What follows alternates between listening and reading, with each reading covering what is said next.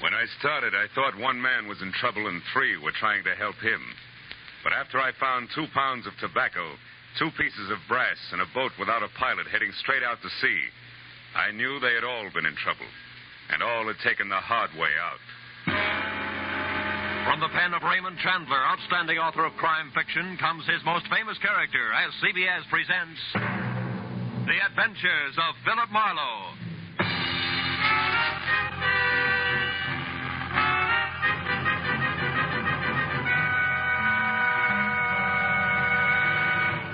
And now, with Gerald Mohr, starred as Philip Marlowe, we bring you tonight's exciting story, The Hard Way Out.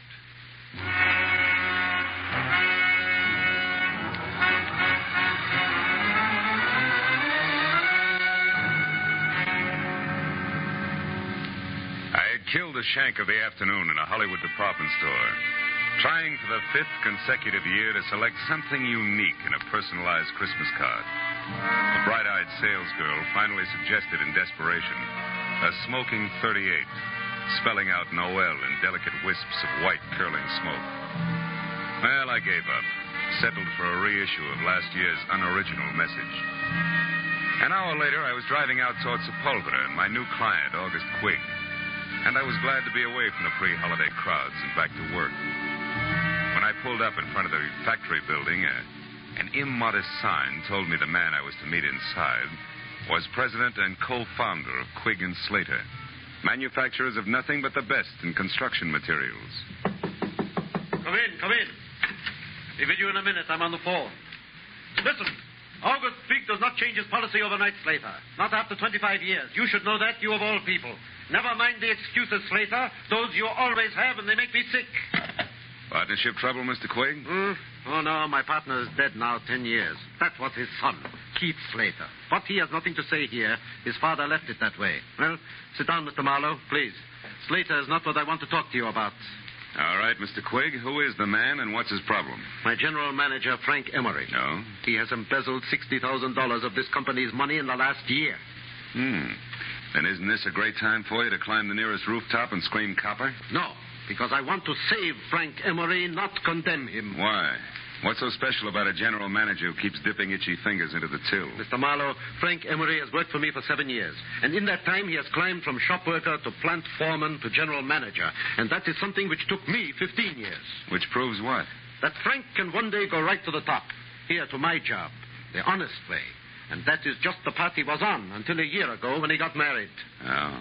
Then he started to fill his pockets with company lettuce before he'd even gotten rid of the rice. Is that it? Yes. But don't leap to any conclusions, Mr. Marlowe. Because his wife, Sheila, is a very sweet woman. Everybody knows that. And if anything, she should be a good influence. Mr. Quigg, what's Frank Emery's salary? $175 a week. Oh. When'd you last see him? This afternoon, about 2 o'clock. I called him in here. But I didn't say anything about the shortage. We just talked. I asked him if he thought he needed a vacation. He only sulked. He said he'd be all right in a little while. Then he left. But when he got back to his desk, he only stopped there long enough to pick up his hat. That was 3 hours ago. You've called his house since? Twice, but I got no answer. Here's the number, Marlowe, and the address. Now we better stop talking, start moving. I must know what Frank Emery plans to do. Yeah, this is my private number. The plant will close in half an hour, but I'll be here working late. Okay. But before I get going, Mr. Quigg, one more question. Just so all this will make some sense to me. Were you ever in a jam like this yourself? A long time ago, maybe? And you know what it's like to be in Emery's shoes? You're a pretty alert fellow, Mr. Marlowe. I do seem to remember a rich man who once kept me out of a lot of trouble. But the details aren't very clear anymore, so good night and good luck.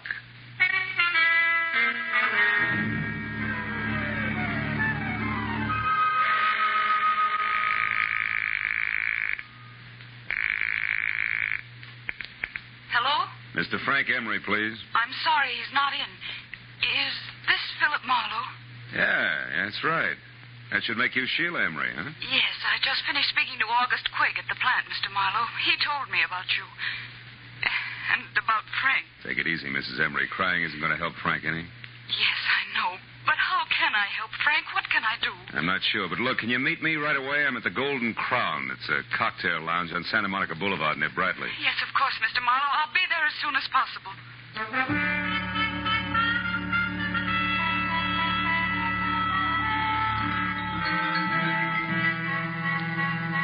Exactly 34 minutes later, a two-tone, sleek convertible about the size of a Pullman car glided to a stop in front of the Golden Crown. The loveliness behind the wheel was wearing a $100 hand-knit dress that just wouldn't let go. I knew it couldn't be Sheila Emery, but it was. She was a tall, luscious blonde with blue-gray eyes that were set wide apart and a face that any angel would have gladly traded his wings for. Now, 5 minutes later, we were seated inside at a quiet corner booth. But only 2 weeks ago, everything was perfect, Mr. Marlowe. Frank didn't seem to have a care in the world. Mm-hmm. Then all of a sudden, he changed. He became quiet, almost morose. You never suspected that he was stealing from Quig? Of course not. And I still think there's some explanation, something we don't know about. Maybe. But from where I sit, it looks like you two have been keeping up with the Vanderbilts instead of the Joneses. It always danced the bank account. Just what do you mean by that, Mr. Marlowe? Exhibit A, that knit 1 pearl 2 number you're wearing. What? Exhibit B, that splash of automobile you drove up in. But Frank said we could afford those things. I know because I was worried when we bought the boat. Yeah, what boat? The Carefree. It's a 30-foot sailboat. We dock it near our cottage just beyond Santa Monica. Hey, wait a minute. A sailboat, a cottage at the beach, that car?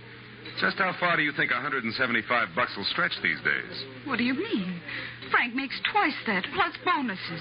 Not unless he has a very fancy paper route on the side. Because 175, period, is the figure that Quig quoted to me an hour ago. Oh, no. No, I can't believe that. Frank wouldn't lie to me that way. Yeah, some guys do funny things when they're too much in love. Oh, now, look, tears take time, honey. How about holding him back long enough to give me some dope that'll put me on Frank's trail, huh?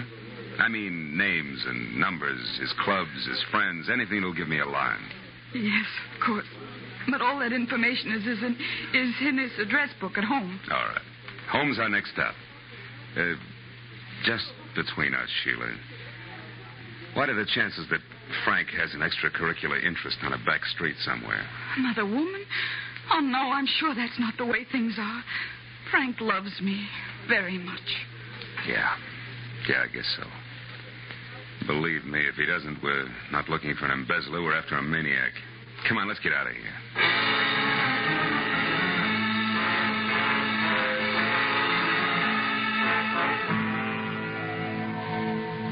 When we left the Golden Crown, Sheila was still crying and in no shape to drive.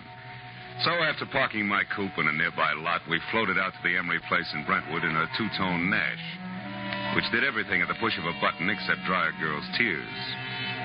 At her house, Sheila pulled herself together long enough to give me a handful of addresses that might possibly lead to Frank Emery. But just as I was about to leave, I noticed a single phone number scribbled in pencil on the edge of a desk blotter. It was Crenshaw 22131. And since Sheila couldn't explain it, I wrote it down on a slip of paper and filed it in my pocket and left. But once outside, I remembered that my car was still on Santa Monica Boulevard at the Golden Crown. So I started back to the house to call a cab. I stopped suddenly at the sound of somebody in the shadows alongside the house. When I moved toward the noise, a man darted out between two trees, and I went after him. Get your hands off. Why? So we can play another round of hide and seek? No dice, brother. I'm getting too old for it. Now, who are you? What are you doing around the Emery place? Come on, let's have it. Say, wait a minute. Aren't you Marlowe? The man August Quig hired? That's right. You still haven't answered my question. Oh, no, but I will now that I know who you are. I'm Keith Slater. Surely dear Quig must have told you of me, the wastrel son of his late partner. He did, but you're still parrying, Slater. Why were you hiding behind those trees? Correction, Marlowe. I wasn't hiding. I was waiting for Frank Emery. All right, we won't argue terms. Why were you waiting? Because I want to get hold of Emery and help him before he goes too far. You see, Marlowe, he came back to the office after you left. What? Did he talk to Quig? No, the place had just closed and the old man was out for dinner. Did you talk to Emery? Yes, and it wasn't much fun. That poor fella's just about out of his mind, Marlowe. Well, he raved on for an hour and a half about how unfair Quig was. Said he knew that I was the one who'd get to run Quig and Slater after the old man died. I don't follow that. When did you become the fair-haired boy around there? Oh, I'm hardly that. But I do own a quarter of the plant unless, of course, Quig fires me one day. Those are the terms of my father's will. But Quig won't fire you, is that it? He wouldn't think of it. After all, that would keep my dear father from resting easy in his grave. Okay, let's skip it. Exactly what did Frank Emery tell you, Slater? He said that August Quig was a two-faced liar and that he'd settle with him in his own way. I told Quig that when he got back from dinner.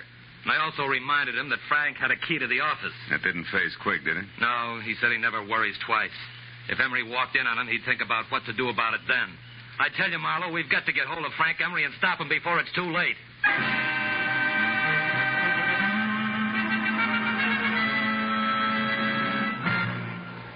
In just a moment, back to the adventures of Philip Marlowe. But first, just 1 hour from now, over most of these same CBS network stations, Eve Arden will be midway through her regular Sunday night role of Our Miss Brooks, America's most charming and most highly unusual school teacher.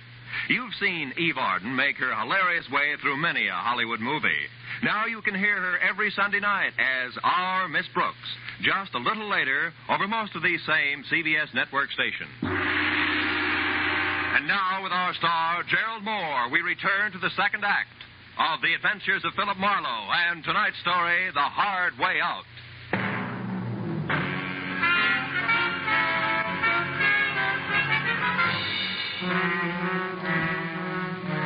It was nearly an hour later before I was back in my office on Cahuenga with my finger in the dial of the telephone, checking the names and places that Sheila Emery had given me.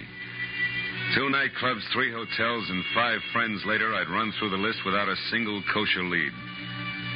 Sitting there thinking of all the places a guy could disappear to, I reached into my pocket for a lifesaver and found something else. The slip of paper that read Crenshaw 22131. The number I'd seen on the desk blotter at Emery's place. So, with nothing more to lose than another millimeter off the tip of my index finger, I went back to dialing.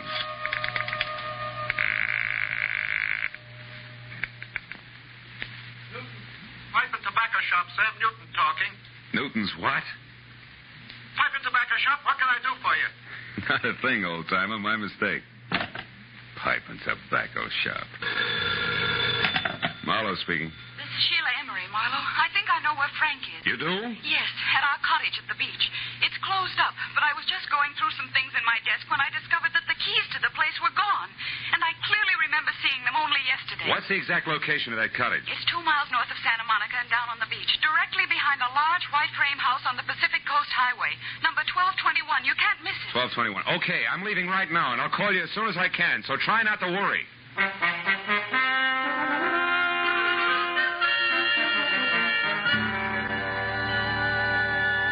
Somehow or other, I made it straight out along Sunset to the beach and then north as far as the large white frame house without being tagged for low flying by any of the boys in blue. But when I got down to the cottage on the beach, I found it deserted and boarded up like opening night at an unlicensed peep show in Boston. Except for a couple of stray gulls who probably had insomnia, I was all alone. But the gregarious streak in me didn't suffer very long, because a minute later I had an unannounced visitor. It was a nasty caliber .45 automatic. And the man on the other end who gripped the handle like he knew what he was doing was none other than the general manager of Quig & Slater, Mr. Frank Emery. Mind telling me who you are and what you want here? Well, the name, which probably doesn't matter, Mr. Emery, is Philip Marlowe. But my business with you is something else. I'm working for your boss, August Quig, and believe it or not, he wants to help you. That's a lie, Marlowe. Nobody wants to help me, and you know that. This is a smart trick, but it won't work. It can't work. And I'll tell you why. When the police do get to me, Marlowe, they won't find anything but a corpse. Is that clear? Suicide. Don't be a fool. What about your wife? Marlowe, that's why I took the $60,000. So say your breath. And unless you're interested in joining me, do exactly as I say. Now, here. Pick up these keys and open that door. Go on. Now, throw the keys back gently. Please, Emery, listen to me. No. I've listened to too many people already. Now it's my turn to talk. But all I'm going to say is goodbye in my own way. You don't know what you're doing, Emery. Stop a minute. Think. This isn't the time to think, Marlowe. This is the time to act. Now, get in. Emery backed me into the cottage, stepped outside, and pulled the door shut. I waited a moment until I heard his car start. Then I tried the door and knew I was wasting my time. Emery had run a piece of pipe through the handle, and Gargantua himself couldn't have opened it from the inside. Took me 10 minutes to kick enough boards off one of the windows to wiggle out and another 5 to get to a phone. When I told Sheila that her husband was on her way home in a very desperate frame of mind, she promised to hold him at all costs until I could get there. 20 minutes later, I was in Sheila's house on Bundy Drive. Marlowe, what happened? Where's your husband? I don't know. He hasn't been here. Oh, fine. After you called me, I waited, but he didn't come back. Marlowe, what did you mean when you said Frank was desperate? I'm afraid Frank intends to kill himself. Kill himself? Oh, no, he can't. Now, we still may be able to stop him. When he left the beach house, he was heading someplace to say goodbye. I figured for sure that meant you, but wherever he was going, he didn't want to be followed. He locked me in and... The gun. Holy smoke, where's your phone? Right over there. Oh. Well, what about a gun? Does Frank have one? Yeah, 45. Didn't come here to make his last goodbyes. That only leaves August Quigg. You know what you're saying. Come on, answer that phone.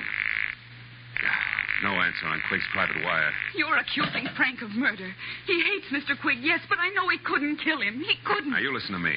Your husband's cornered, and he's decided to blast his way out of a hopeless situation. I'm going to Quigg's office. If Frank comes back, try to keep him here. But don't try too hard, because it might be dangerous now, even for you.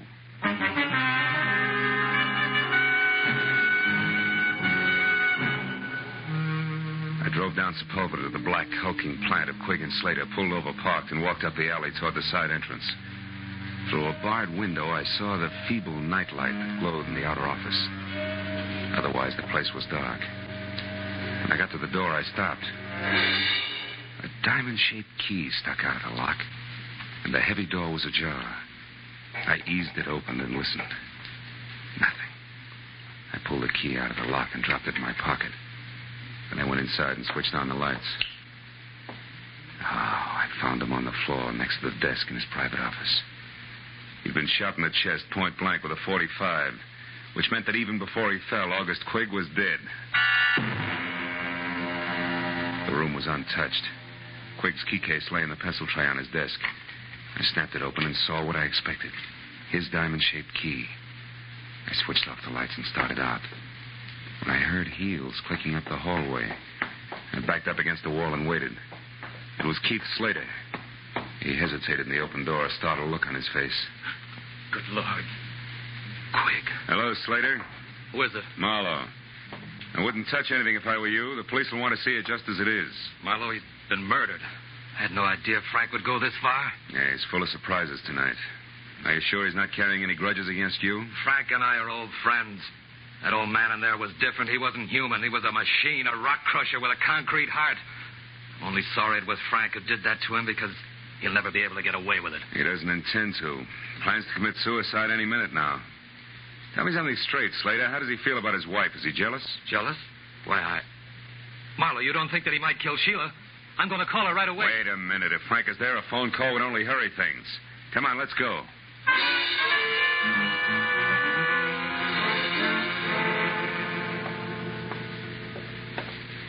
I don't like the looks of this, Marlowe. Neither do I.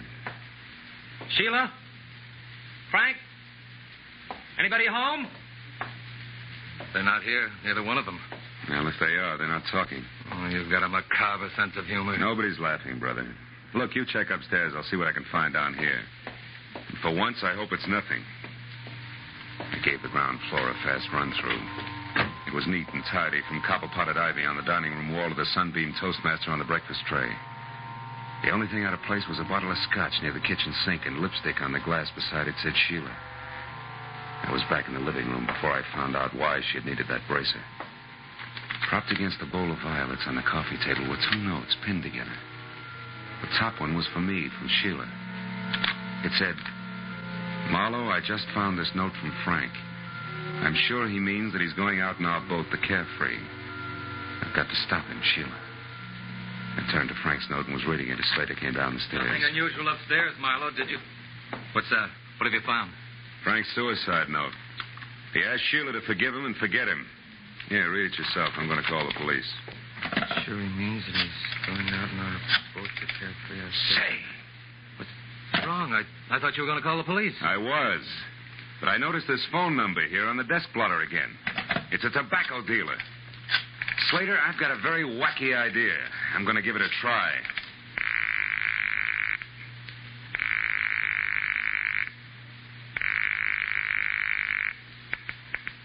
Hello? Newton Tobacco Shop? Yes, but we're closed. It's after midnight, you know. Yeah, I know. This is the police, Mr. Newton. We want some information. Police? What did you want it? Take it easy. Do you have a customer named Emery, Frank Emery? Yes. He was in late this afternoon. What'd he buy? Tobacco? A special blend I make up for him. I see. How much of it did he get? Oh, my. Let me think now. 2 pounds. Yes, that's right. 2 pounds. I'm sure of it. Man could lay quite a smoke screen with 2 pounds of tobacco, couldn't he? Thanks, Mr. Newton. You've been a big help. What's the matter, Slater? You look troubled. Are you thinking the same thing I am? I don't know what you're thinking, Marlowe. This. Mighty weird for a guy who's planning suicide to go buy himself 2 pounds of tobacco a few hours before he blows his brains out. Put it succinctly, pal, I'm thinking that Frank Emery's suicide's a big fat phony. This is Lieutenant Ibarra. Marlowe, Ibarra. Catching you at this hour is the best break I've had all night. How so? What's up, Marlowe? Guy's been murdered, and his killer, one Frank Emery, is getting away by boat. Can you sell the harbor patrol on running him down for me? It's his own, a sailboat called the Carefree. A 30-footer with an auxiliary motor. He'll be out a ways, off Topanga Canyon. Well, that can be arranged, but where'll I find you? I'll need some particulars. I'm going to his beach place. It's in a little cove 2 miles above Santa Monica. There's a pier and a boathouse a couple of 100 yards beyond. Okay, Marlowe, we'll find it. Now, listen, don't get your feet wet. Wait till we get there.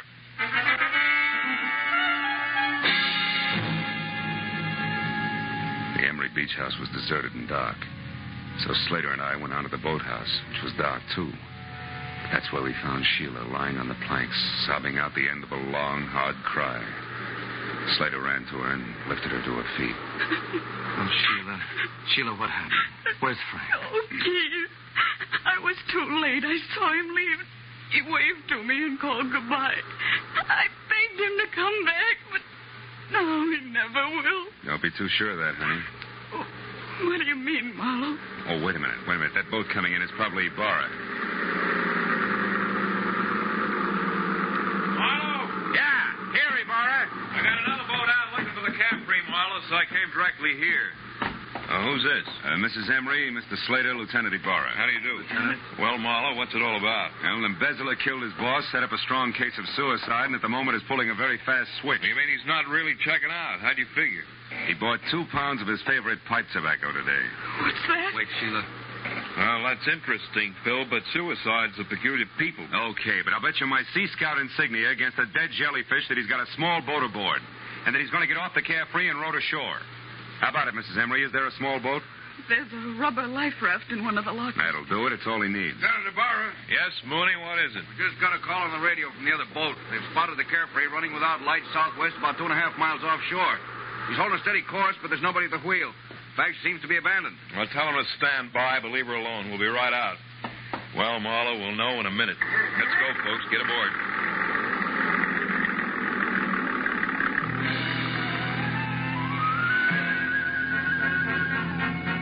A harbor patrol cutter sliced through the black swells with the easy grace of a head waiter after a $10 tip. And all the way out, it looked as though Marlowe was going to be the bright boy of the evening. When we pulled alongside the Carefree, made her fast and boarded her, it still looked that way. It looked great, right up to the point when Ibarra peered through the porthole in the closed cabin, jerked the door open, and went inside. After that, it didn't look so good. Marlowe, come in here. Is this Frank Emery? Yeah. Yeah, that's him, Ibarra. He's been shot over the heart from up close with a .45, undoubtedly the one he still has gripped in his hand there. Lieutenant Ibarra? Is it Frank? Yeah. You better not come in, Mrs. Emery. Your husband has killed himself.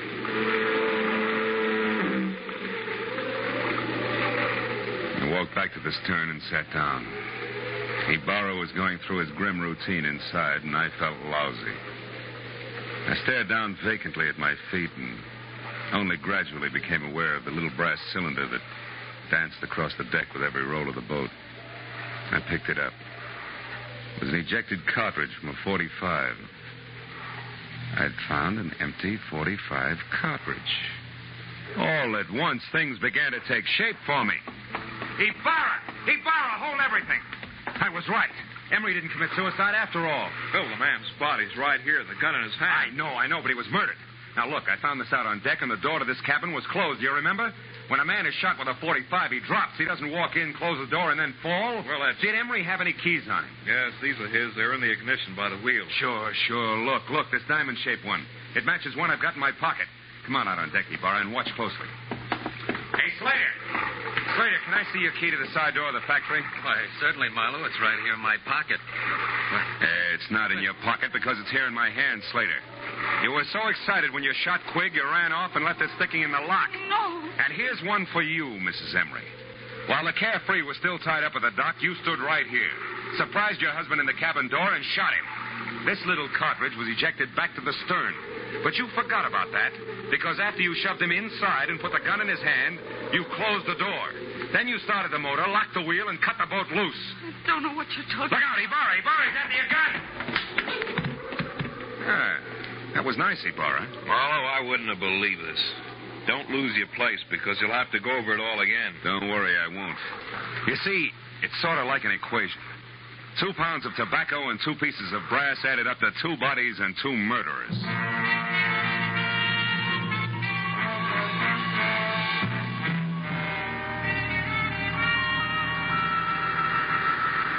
Well, Marlowe, it beats me that Mrs. Emery seemed to be nothing but sweet, soft, and stay-at-home nights. Yeah. Yes, she pulled one of the richest double crosses on record. Ibarra, she let her husband steal a fortune for her and even helped him plan a fake suicide to get away. Then she turned around and used this plan, only no fake this time, to kill him. So she'd be free to marry Slater. But you didn't want Slater without the money, right? Right. As long as August Quigg lives, Slater could never be sure of his income. So Slater killed him, and they hung that on Frank Emery, too. Mm-hmm. And they worked a fast routine of pass the detective right through the middle of it all. While Slater killed Quigg, I was with Sheila. Then Slater took me over while she killed Frank. They make a great team in a shell game, Marlowe. Yeah. But you did all right. Well, see you tomorrow, the report, you know. Good night, Phil.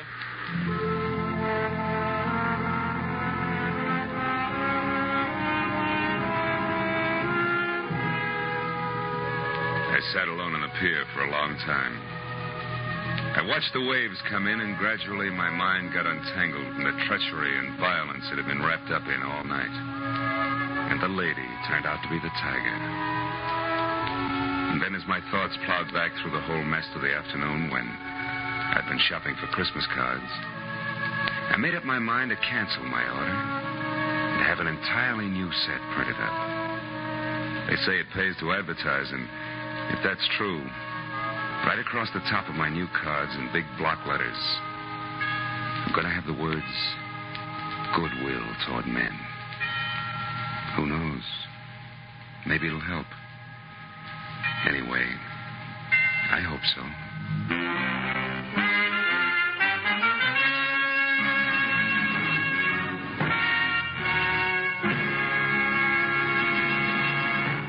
The Adventures of Philip Marlowe, created by Raymond Chandler, stars Gerald Mohr, and is produced and directed by Norman MacDonald. Script by Mel Donnelly, Robert Mitchell, and Gene Levitt. Featured in tonight's cast were Barbara Fuller, Louis Van Rooten, Bill Lally, and Edgar Barrier. Lieutenant Ibarra was played by Jeff Corey. The special music was conceived and conducted by Richard Arant.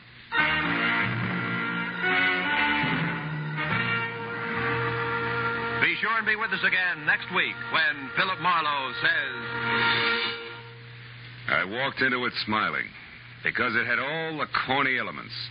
The weird doctor, the beautiful girl, the gloomy house on the windswept cliff, even the hulking menace. Only one thing was missing, the body. And that's when I stopped smiling, because I turned out to be the corpse myself, almost.